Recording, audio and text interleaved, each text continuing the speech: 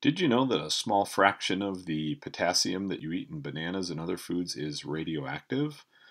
Hopefully, actually solving this problem will allay your fears about that rather than create new ones. The problem reads, while most natural potassium nuclei are stable, potassium 39 or potassium 41 nuclei, there's about 1/100% of potassium atoms are radioactive potassium 40, and they will radioactively decay. They have a half-life of 1.26 billion years.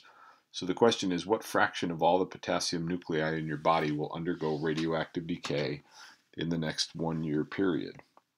Well, in the previous lecture, we introduced the mathematical model that can be used to work out half-life questions, and that is that the fraction remaining is 1/2 to the however much time has passed over the half-life time.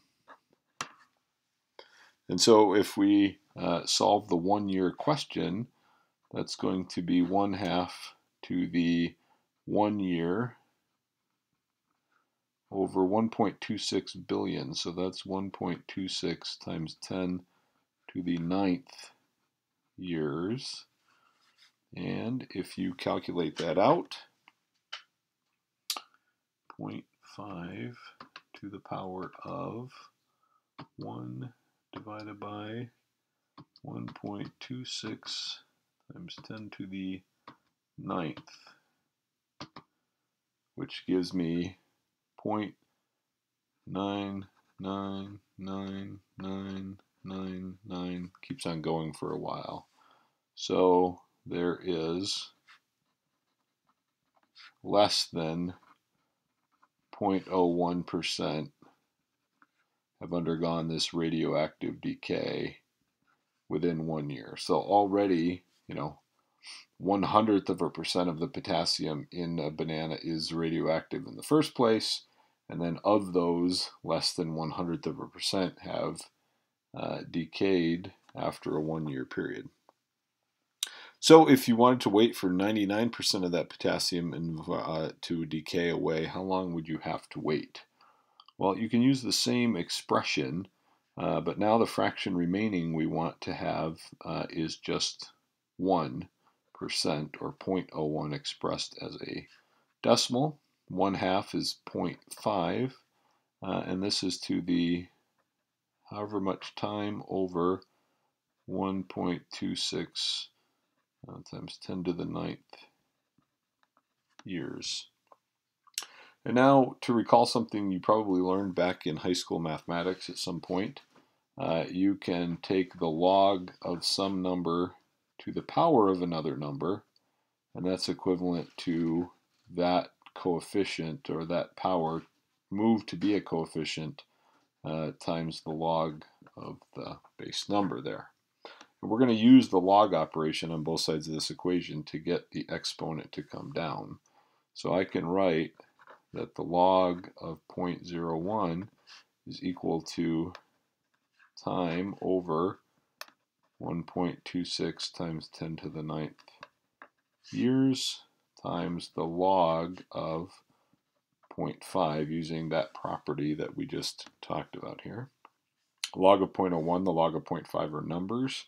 So if I rearrange this to solve for time, time is going to equal 1.26 times 10 to the 9th years times log of 0.01 divided by log of 0.5. And that's also something we can calculate. Log of 0.01 is -2.